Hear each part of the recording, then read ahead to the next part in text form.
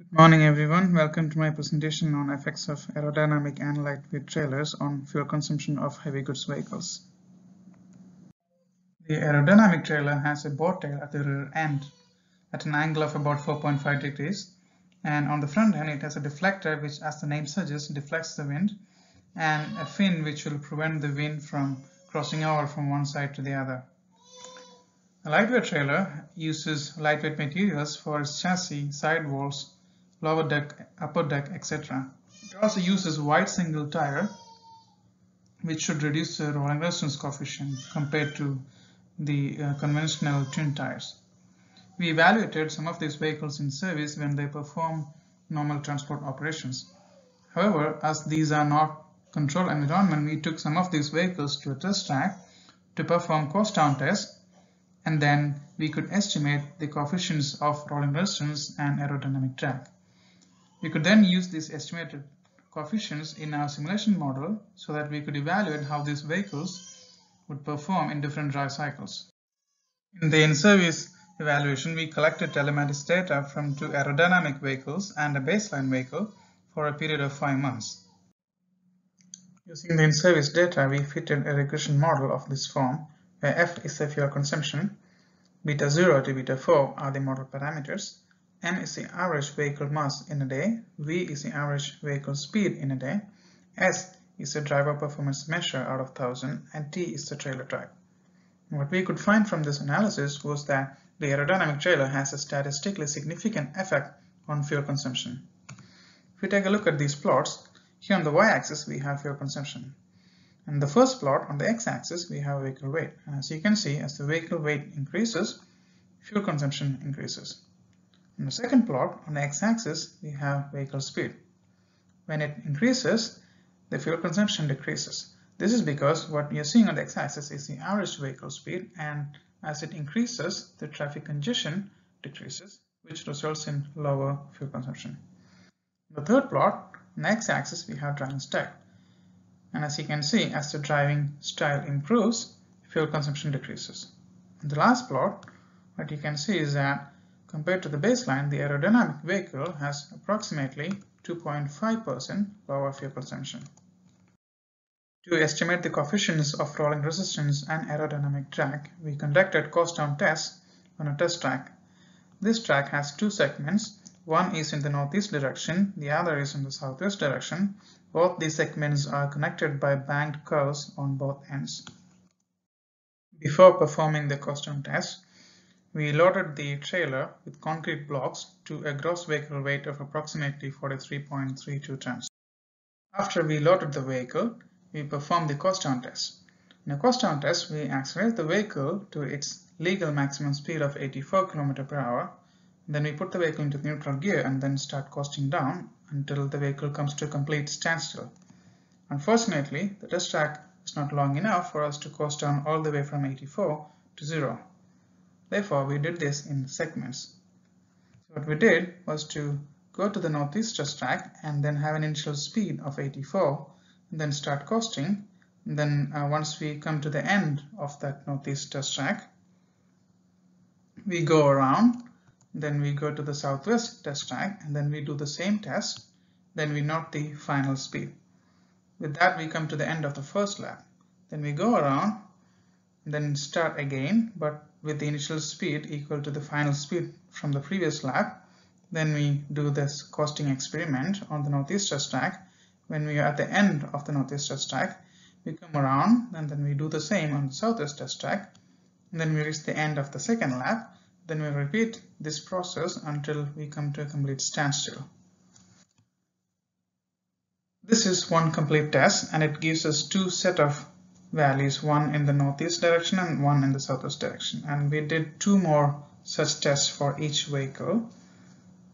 And then we could use this data in order to estimate the coefficients of rolling resistance and aerodynamic drag. We used the acceleration and vehicle speed measurements to estimate the coefficients of aerodynamic drag and rolling resistance. However, before we can estimate the coefficients, we first need to compensate for the wind speed. If you take a look at this plot here, where on the x-axis you have vehicle speed and on the y-axis you have the acceleration, You can see that both the plots, that is the one for northeast direction and the other for the southwest direction, they don't overlap each other. This is happening because wind speed is corrupting vehicle speed. So the first step is for us to compensate for this wind speed, and once you do that, so if you take a look at the plot on the right, again on the y-axis we have acceleration, whereas on the x-axis, instead of just the vehicle speed, we have the compensated vehicle speed. And then you can see that in the both directions, the plots for northeast and southwest, they do overlap. So now we have a compensated data set which we can now use to estimate the coefficients. The coefficients were estimated by minimizing the difference between the measured coast down time and the time taken by a model with the candidate coefficient values. This optimization problem was solved for all three tests, wherein each test has a southwest dataset and a northeast dataset. That gave us a total of 6 different datasets which we could use. In this cost down test, we had used 2 different vehicles. One was a baseline vehicle, the other was an aerodynamic lightweight vehicle. And for both of these, we could estimate the difference in aerodynamic drag coefficient and difference in the rolling resistance coefficient. And as you can see here, this table has mainly 2 elements. The first is CDA, that stands for the product of the coefficient of aerodynamic drag and the effective frontal area of the vehicle. CR here, that stands for the rolling resistance coefficient. Now if you take a look at the mean values, you can see that the aerodynamic lightweight vehicle has about 7.2% lower aerodynamic drag compared to the baseline. Similarly, if you take a look at the rolling resistance coefficient, you can see that the aerodynamic lightweight vehicle has about 10% lower rolling resistance compared to the baseline vehicle. The estimated coefficients were used in our fuel consumption model. So what we did was to use these coefficients of aerodynamic drag and rolling resistance in different configurations. What I mean by that is we developed 4 different simulation models, one for a baseline vehicle, one for an aerodynamic vehicle, one for a lightweight vehicle, and then one for the aerodynamic lightweight vehicle. So that gives us 4 different vehicle configurations. Then we use these 4 different simulation models to evaluate how these vehicles perform in different dry cycles. With the simulation models, first let's take a look at this analysis, which is between the aerodynamic factor of the dry cycle and the fuel consumption benefit per transport work as a percentage. Here, by aerodynamic factor, what I mean is it is in fact a measure of the energy ratio between the energy required to compensate the aerodynamic drag and the total energy required for a dry cycle. That will be 100 when you are cruising at the maximum speed on a motorway, and it will be less than 10 when you are in a city center dry cycle. And what you can see here from this aerodynamic legend is that as the aerodynamic factor increases, the fuel benefit as a percentage also increases, with the maximum value close to 5% when you are cruising on a motorway. And if you take a look at now at the lightweight legend, what you can see is that the fuel benefit per transport work as a percentage is around 17 to 18%. It increases slightly as you go towards more long haul and motorway cruising. Now if you take a look at the top plot, which is for the aerodynamic lightweight vehicle, you can see that it gives the most fuel benefit as a percentage. And for a long haul dry cycle, which is this point here, it gives around 20% fuel benefit as a percentage. And for the motorway cruising, it is even higher, with a value close to 22%. Now this analysis was done with a gross vehicle weight of about 30.5 ton, which was the daily average gross vehicle weight of the fleet operator's vehicle which we monitored. Now what happens if the vehicle is fully loaded? So that's what we analyze next. So in this plot, we have the same analysis but with a gross vehicle weight of 44 ton.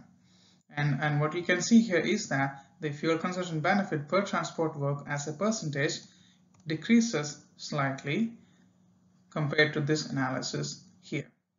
However, this does not mean that fully loading a vehicle is a bad idea. It just means that the percentage reduction decreases. However, the absolute value of fuel consumption per transport work will be in fact lower when you fully load the vehicle.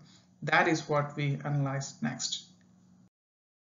In the previous slide, we looked at fuel consumption benefit per transport work as a percentage for different dry cycles.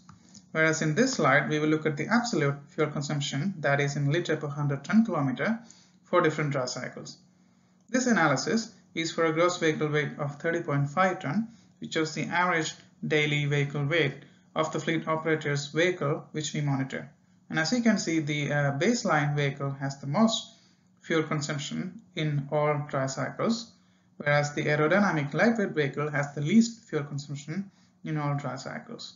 You can also observe that as the aerodynamic factor increases, the fuel consumption per transport work decreases for all different vehicle configurations. This makes sense because as the aerodynamic factor increases, the intensity of start-stop operations will also decrease. Now, this was for a gross vehicle weight of 30.5 ton. What happens if we were to fully load the vehicle with the maximum legal weight of 44 tons in the UK? And as you can see, the trends are the same as this analysis. However, what you can see is that in all different cases, the absolute fuel consumption per transport work decreases compared to this case. And you can also see that the aerodynamic lightweight gives the least fuel consumption per transport work in all different dry cycles. Okay, now let me conclude my presentation. In this project, we evaluated the effects of aerodynamic and lightweight semi-trailers on fuel consumption of heavy goods vehicles. We performed these evaluations using two approaches. In the first approach, we evaluated two aerodynamic vehicles using telematics data, and we found that the aerodynamic features indeed have a statistically significant effect on fuel consumption. We also found that they reduce fuel consumption by about 2.5% for long-haul transport operations. In the second approach, we used simulation models to understand how these vehicles would perform in different dry cycles. But to do that, first we performed cost-down tests on a test track in the UK, and then using the data, we estimated the coefficients of aerodynamic drag and drag resistance of different vehicle configurations. Once we estimated these coefficients, we developed simulation models of different vehicle configurations, which we could then use to evaluate how these vehicles would perform in different dry cycles. And what we found was that the aerodynamic features can reduce fuel consumption by about 3% for a long-haul dry cycle, and that the lightweighting features can reduce fuel consumption by about 17.7% for a long-haul dry cycle. And finally, when you have both the aerodynamic and lightweighting features, they can reduce fuel consumption by about 20.2% for a long-haul dry cycle. With this, I come to the end of my presentation. Thank you very much for your time. If you have any questions, I will be more than happy to discuss. Thank you.